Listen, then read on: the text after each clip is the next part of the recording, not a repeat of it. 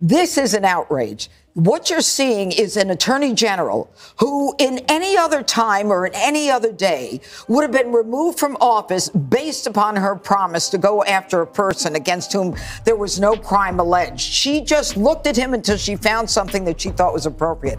I have never seen a law that was written to protect consumers used against a man and an organization where not a one consumer was harmed, not one bank was harmed. They never missed a loan payment. They never were in default on any loan.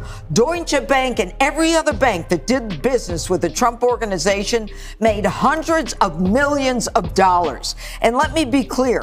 Donald Trump and his organization made it very clear on their loan applications that they were disclaiming their evaluation and saying that the banks and the insurance companies and everybody else should do their own evaluation. And that's what the business world, that's how it works. They knew it. They understand it. They have forensic accountants. They have real estate evaluators. They have all kinds of people who assess whether or not the property is worth their investing in so that they don't lose money. And they never did lose money.